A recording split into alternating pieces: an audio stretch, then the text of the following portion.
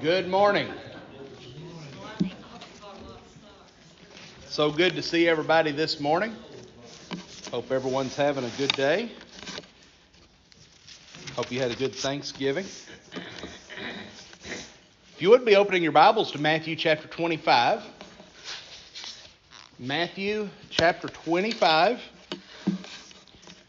This morning we're going to begin in verse 31. Matthew 25, verse 31.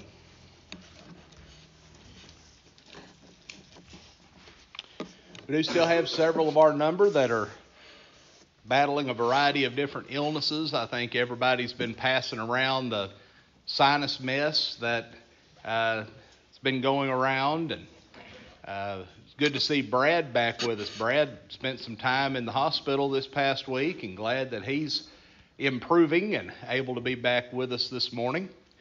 We have several others that have been sick, been in the hospital. Some have been able to go home. I think we have one of our residents from the nursing home still in the hospital. So we need to remember each one of them in our prayers. Danny Brown, would you lead our prayer to start us off this morning? Heavenly Father, we're thankful for this opportunity that we have to gather together in thy name on the first day of the week. We're thankful, Lord, for all the blessings you've given us throughout this week and throughout our life. Remembering, Lord, that all blessings do come from thee. All things that are good in our lives is provided by you. We're thankful, Lord, for this opportunity to have this Bible study. We pray, Lord, that we will keep our mind open and our hearts open to thy word and always proclaim it in truth and give you glory for everything. Help us to keep our mind on our worship service today to you. We ask all this in Jesus Christ's name. Amen. Amen. Well, as we've done each week that we've been looking at chapters 24 and 25, I want to begin by reminding you what we see Jesus doing in these two chapters. Back at the beginning of chapter 24, Jesus has gone to the Mount of Olives, and his disciples come to him, and they ask him three questions. The first is, when is Jerusalem going to be destroyed? You know, that's a subject that in previous chapters he's told the Jews this was something that was going to happen. So now his disciples have come and said, when's this going to happen? What do we need to be watching for? Their second question, what about your second coming? What's going to be the signs of that? What are the things we need to be watching for? And then the third question, the end of the world. When is that going to take place? What do we need to be watching for in that regard? Well, up to this point, we've seen his answer to these first two questions. When is Jerusalem going to be destroyed? What's going to be the signs of your coming? Well, where we begin this morning is Jesus giving an answer to that third and final question, that being his second coming, the day of judgment. Well, notice beginning in verse 31, he says, when the Son of Man shall come in his glory. So he's piggybacking this on what we've seen just previously in him talking about his second coming and what it's going to be like. But he then, transitioning into this new thought, he said, but when that happens, when the Son of Man comes in his glory and all the holy angels with him, then shall he sit upon the throne of his glory. Now, whenever we look at what this passage tells us, we see that these two events, Jesus' second coming and the day of judgment, are going to run just concurrent with each other. Jesus is going to come again, and then immediately following that is going to be the day of judgment. Notice that it says that when Jesus comes in his glory. So when Jesus comes again, when the angels have come with him, the Bible talks about the fact that the angels are going to come, that there's going to be the shout of the archangel, the trumpet of God is going to sound. So when Jesus comes again, then He is going to be seated upon the throne of glory. Now, this illustration of a throne of glory is indicative of two things. It's indicative of judgment, and it's indicative of authority. We know that Jesus, and we're going to talk about this more in our lesson during the worship hour, Jesus was given all authority. God gave him all authority in heaven and on earth. Jesus is the one that has the authority to judge the souls of mankind. And so this picture of him seated upon a throne, it indicates that authority position that has been given to him, but it's also indicative of the judgment that's going to commence immediately following his second coming. Now, this idea is one, and I know that we've brought this up a couple of times previously, but this passage is one that we can look at to show that this idea that Jesus' second coming is going to take place at some point years before the end of time. There are some that believe that Jesus came again in AD 70, concurrent with the fall of Jerusalem. There are some that believe that Jesus is going to come again at the time of the rapture, this premillennial theory that one day all of the faithful are simply going to disappear, and that is going to usher in the 1,000-year reign of Christ and all of this. And then after this 1,000 years plus 7 years of good times, 7 years bad times, then there's going to be a third coming, so to speak. Jesus is going to come again. And that's when the day of judgment is going to take place. Well, whenever you look at the language that's used in this passage, that's not what Jesus is saying at all. What he's saying is that these two things are going to happen essentially at the same time. Jesus is going to come again, and immediately he's going to begin judging the souls of mankind. And so continuing down into verse 32, we see him giving us a little bit more detail about this. It says, and before him, meaning before his throne, before him shall be gathered all nations, and he shall separate them one from another, as a shepherd divideth his sheep from the goats.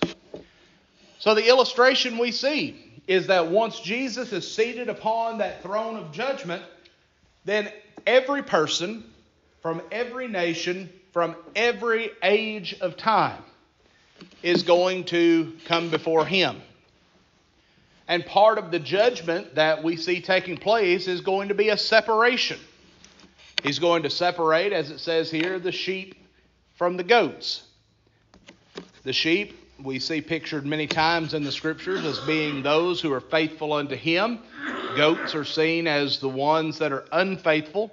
And so ultimately this is saying that there's going to be a division take place. Those that are faithful on one side, those that are unfaithful on the other side. And as it says in 33, he's going to set the sheep on his right side. Well, the right side, or the right hand, was always seen as a sign of approval, was always seen as that which was good, that which was acceptable.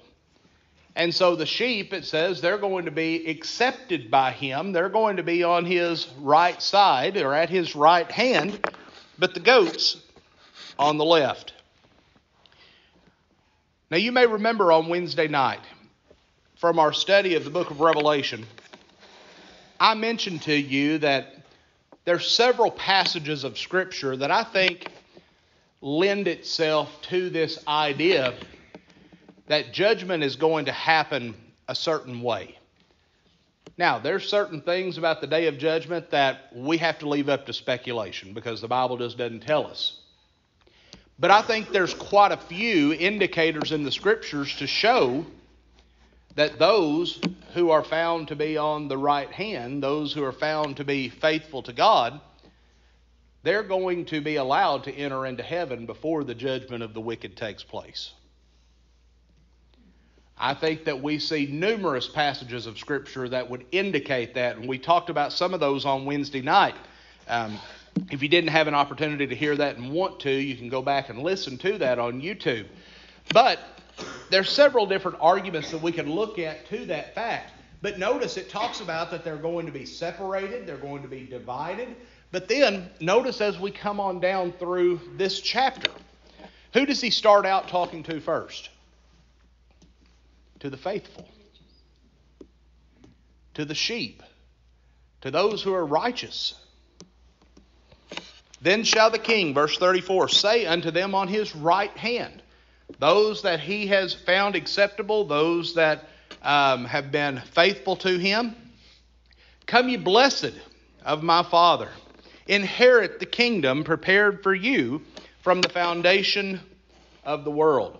So starting out, he's talking to this whole group.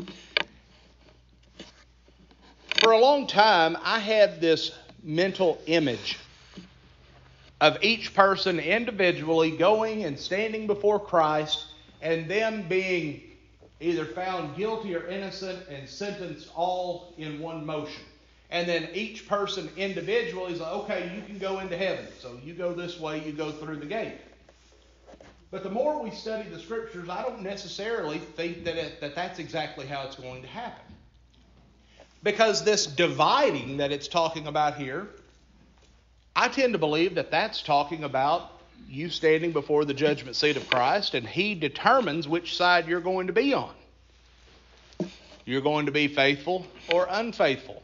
And then after that division has taken place, then as we see in this text, all of those that are on His right hand, the gates of heaven are going to be thrown open, and they're going to be granted access. But then you have those on the left. They're standing there, they're watching all of this.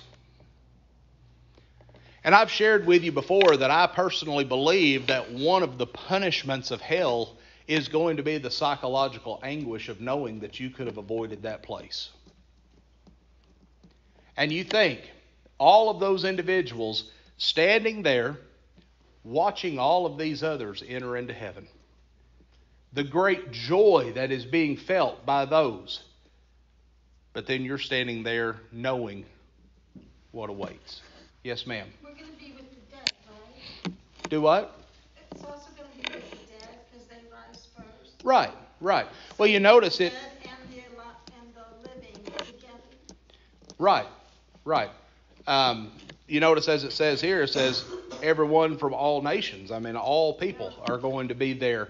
And yes, in the second coming of Christ, it talks about that the dead in Christ are going to rise first, and then we which are alive and remain shall be caught up together to meet the Lord in the air. But we all then will go and stand before this throne, as it talks about here. We're going to stand before that judgment seat, and we're going to be judged based upon the way we've lived our life. But as I look at this passage, I think that final sentencing that we see, I think that's going to be for the whole group. I don't think that's necessarily going to be, okay, you're faithful, you go into heaven right now. You're faithful, you go over here with this group. Because notice what it says. It says He's going to turn to those on His right hand, those that He's already separated. And He's going to say, you're blessed. You enter into the blessings of your Father. Now, like I said, a lot of these are things we like to think about, things we like to speculate on. But a lot of this, we're just going to have to wait and see. We're just going to have to wait and see. But notice what He says about those on His right hand. He says, come, ye blessed of my Father, and inherit the kingdom prepared for you from the foundation of the world. God had a plan for man's redemption in place before He ever created man. The Bible instructs us in that fact. So before the foundation of the world, God already had this plan in place that the faithful were going to be able to go to heaven. And He said, those of you that are found faithful, He said, you're going to inherit that. Those of you that are blessed, you're going to inherit that kingdom prepared from the foundation of the world. But notice what He said they had to do in order to receive it. He says, for I was hungered, and ye gave me meat. I was thirsty, and ye gave me drink. I was a stranger, and you took me in. Naked, and you clothed me. I was sick, and you visited me. I was in prison, and you came unto me. Now, I want you to think about this from this standpoint. Notice that it says that all people from all nations were standing before him. How many people that have ever lived on the face of this earth ever provided Jesus with a physical meal? Or provided him with clothing? Or provided him personally with anything? Not very many. Only those that were alive during the time of his earthly ministry.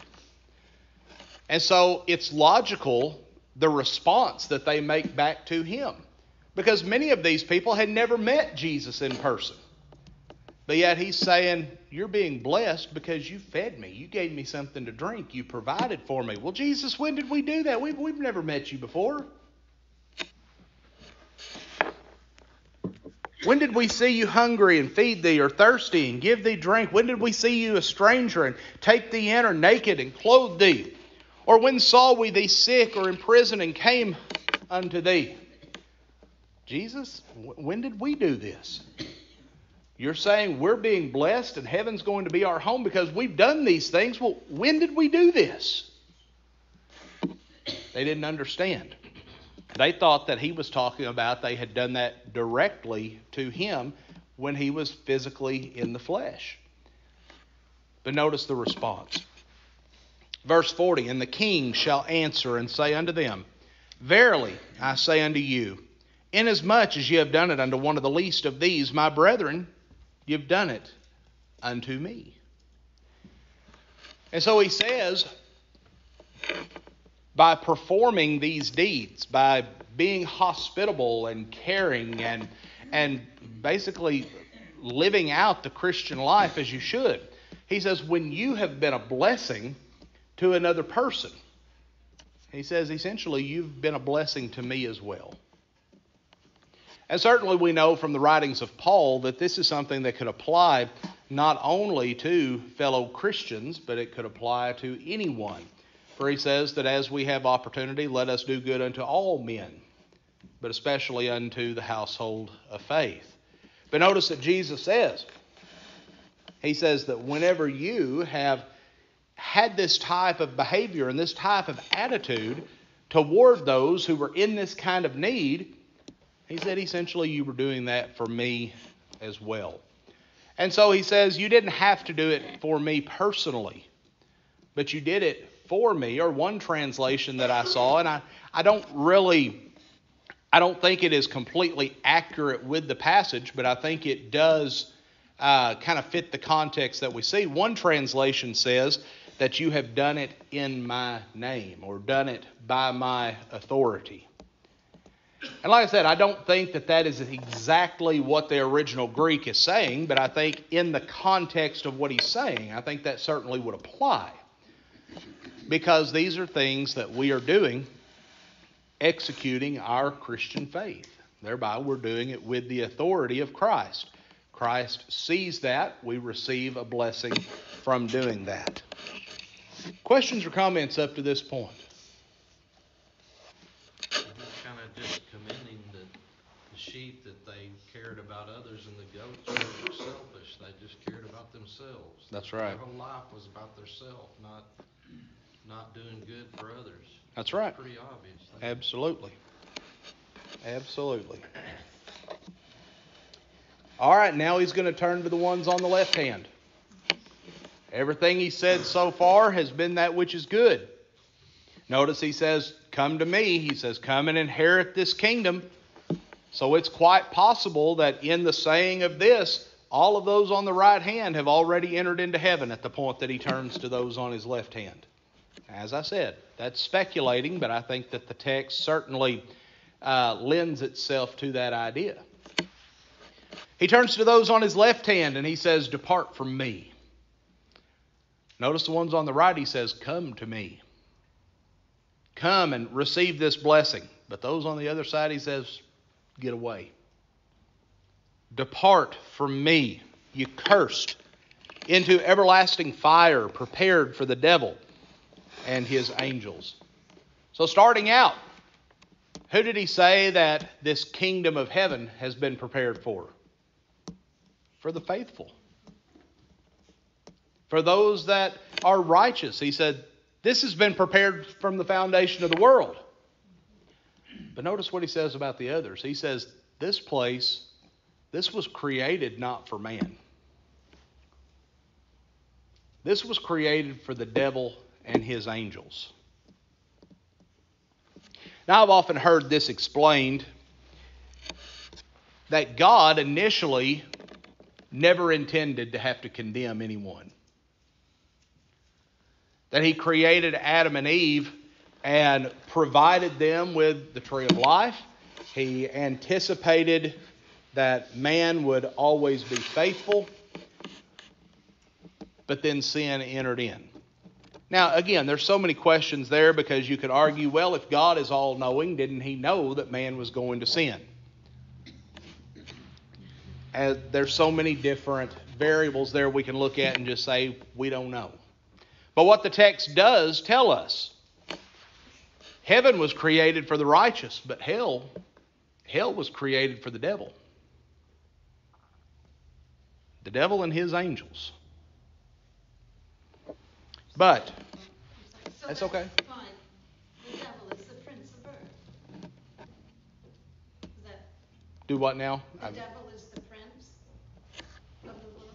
Right, he is described that way, of this world, of the carnal world, yes. Right. So, And, you know, another way that I've heard that described is where it talks about the devil and his angels. One translation that I saw, it said the devil and his minions, or the devil and his followers. And so some could argue, well, that's not necessarily saying that it was created just with the devil and those other angels that fell from heaven in mind, that it was created for the devil and all of his followers in mind. And I think that makes sense to look at it that way. But from the text, whenever we look at the term that's used here, it is the Greek term for angels. And so, however you want to interpret that, we see that this is a place that God, whether he created it with man in mind or not, it's a place that he does not want man to have to go. This is a place that has been created for the worst of the worst. The devil and his angels, those who rebelled against God. But he said this is the place that they're going to depart to. And notice why. And this is kind of an echo of what we saw previously, but just the flip side of it. For I was hungered, and you gave me no meat. I was thirsty, and you gave me no drink. I was a stranger, and you took me not in. Naked, and you clothed me not. Sick and in prison, and you visited me not. Then shall they also answer him, saying, Lord, when saw we thee a hungered or a thirst, or a stranger, or naked, or sick, or in prison, and did not minister unto thee? So you see the reverse. Those on the right hand, he said that you've done all of these things for me. But they said, when? We don't recognize that we've done this. How did we do this for you? But those on the left hand, notice that they are trying to rationalize with Jesus. Jesus is saying, well, you didn't do any of this stuff for me. Well, what do you mean we didn't do any of this stuff for you? When did we see you this way and not provide those things for you? So you see on both hands, they're looking at this saying, well, Jesus, we've never seen you before. We've not been in your physical presence. When did we do these things? But on the part of those on the left hand, they're getting defensive. Those on the right, they were kind of confused. Well, you're telling us we're blessed because we did all these things. Well, tell us when. Tell us when we saw you, when we fed you, when we did all these things. But these over here, we've never seen you before.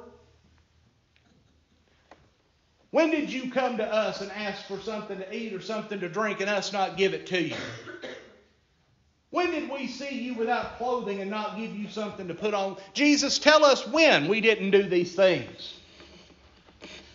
Well, notice his response. Very similar to what he said to those on the right. Then shall he answer them, saying, Verily I say unto you, inasmuch as ye did it not to one of the least of these, you did it not to me. And so as David said in his comment just a few minutes ago, we see this attitude there of selfishness. On one hand, you had those who had been judged as righteous, and they were told, well, you've done all of these wonderful things. Well, they looked at that and they said, well, when did we do that? They didn't recognize that they had done those things. They weren't coming before Jesus saying, hey, look at me. Look at everything that I've done. Well, you remember in another case, Jesus talks about the day of judgment. And he talks about that there were going to be some on the day of judgment that are going to come before him with great pride. Did we not prophesy in your name? Did we not cast out demons? Did we not do all of these wonderful things in your name? Defending themselves. Just as we see here. Jesus, when did we see you that way and not do those things? No. Notice the ones that he sees that are faithful. They are ones that have been carrying out their faith, but they're not keeping a checklist. They're not keeping a running tally of everything they do. They're not making sure that their good deeds are seen by others. Notice in this case, they didn't even recognize themselves that they had done these things. But Jesus says, I saw it. I know the way you've lived your life. I know your attitude. I know that you've cared for others. I know that you've been in tune to the things taking place. He said, when you did this in my name, he said, you did this for me. But on the other hand, he says, I've seen your attitude. He said, I know that there have been times where you could have helped people, you could have fed the sick, or you could have clothed those that were naked. You could have been there to help others and provide for them. And you didn't do it. One thing that I look at oftentimes, and I heard a lesson one time that was talking about the Jewish leaders on the Day of Judgment. And the things that we saw, especially with the scribes and the Pharisees, and the way that they treated others, the way they treated Christ. And then all of these things that the Bible tells us are going to be presented on the Day of Judgment. Those Jewish leaders, many of them, the ones that yelled out, crucify, they're going to be standing before the very one that they crucified. And not only that, you look at some of the things that we saw in our study of the life of Christ, the things that he says that these Jewish leaders were involved in. He talks about them taking advantage of people. He talks about them stealing widows' houses. He talks about them putting undue pressures upon people, not providing for them in the way that they should. Folks, I can't help but whenever I read a passage like this, I see many of those people on the left hand. But Jesus, we were the religious elite. We were the ones that were doing what we thought was right. Depart from me. I never knew you. Depart from me.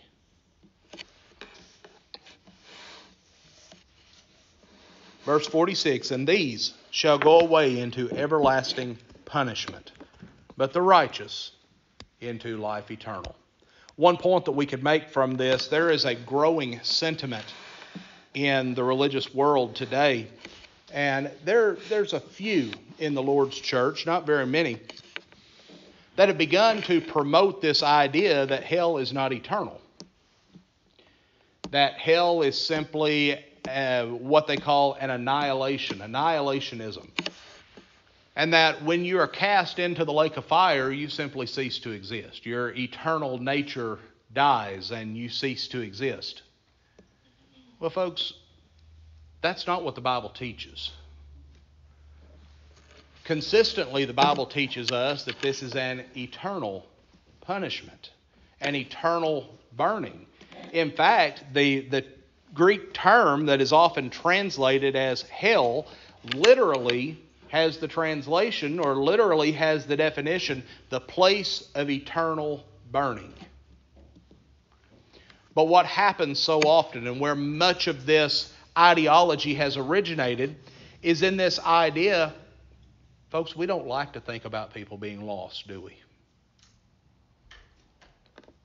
We don't like to think about anyone burning for eternity. That's not a thought we like to think about. That's why we don't talk as much about hell as we do heaven. It's not as pleasant of a thought at all. And so what has happened, people have begun to develop these ideas that kind of lessen the severity. Well, yes, our loved ones, they may not have made it to heaven, but they're not being tortured for all of eternity. They've ceased to exist. They were cast into the lake of fire, which is the second death, and that second death is the annihilation of their soul. Well, if that was the case, folks, that's really not a punishment. It's not. Well, the Bible teaches us very plainly, and this is one of the passages that do so, that this is going to be an eternal punishment. Just as heaven is going to be an eternal reward, hell is going to be an eternal punishment. Okay, any questions or comments?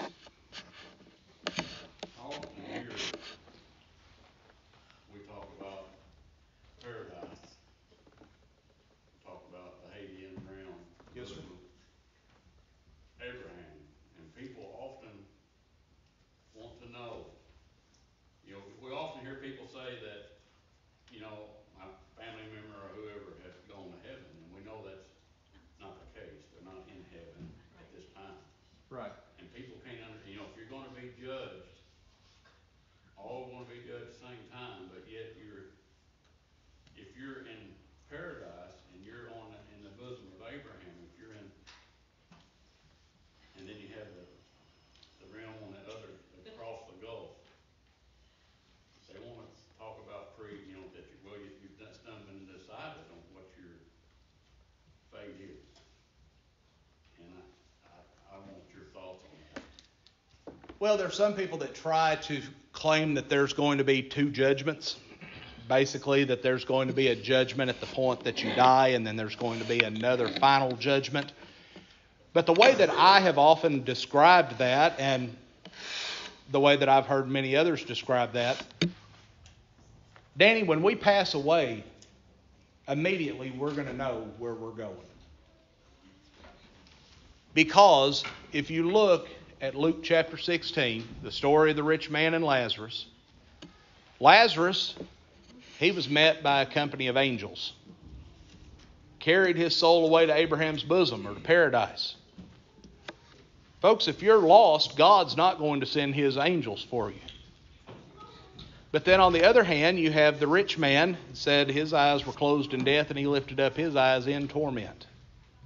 And so the way that I've often heard that described, and I think this is a good way of looking at it, is when we die, that initial judgment has already taken place, but we still have to stand before the judgment seat and be sentenced. Yes, ma'am. Real quick, in my professional nursing, when I did nurse, I saw a few people pass away.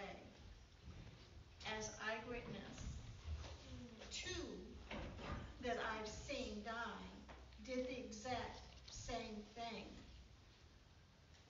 They raised up and opened their eyes and lay back down. Exactly the same thing. It was something that you had to see, and the family said, "Did you see that?" And I said, "Yes, ma'am." They saw something. They passed. It's hard for humans to think that way. Well, there's so much in the spiritual realm that the Bible describes as the secret things that belong to God. Yes. Things that have not been revealed to us. And, you know, the Bible also tells us there are things that have not been revealed to us because we can't comprehend it. I mean, our human minds can't comprehend it. And so there's no telling what all takes place in the spiritual realm. I mean, that's not for us to know. That's Hard to describe it as a physical, but this was something that they were laying down and they just sat up a little, maybe 30 degrees. And their eyes open and they back down and gone. and you do hear a lot of accounts like that. And so, I mean, there could be something to that. I mean, something that in this physical realm we don't see, we don't comprehend, because, like I said, the Bible tells us there's a lot of things that have not been revealed to us. But what has been revealed are the things that pertain to this life and living a godly life here. But as we see, especially as we've looked at the book of Revelation, folks, there's a lot of things taking place in heaven right now. There's a lot of things taking place in the spiritual realm right now that we don't see. Yes, sir. You know, one other thing that refutes the thing about annihilation in my mind is the Scripture says, at that time we will be changed and made like Him. Him is God Almighty, Christ. You're going to be given at that point eternal existence. That's right. We're going to be changed and made like Him. There won't be any annihilation. You're either going to be an eternal existence in a punishment or in heaven and rejoicing. That's right. No other way about it. Yep, that's right. All right, we're going to stop right there. Lord willing, next Sunday morning we'll start chapter 26.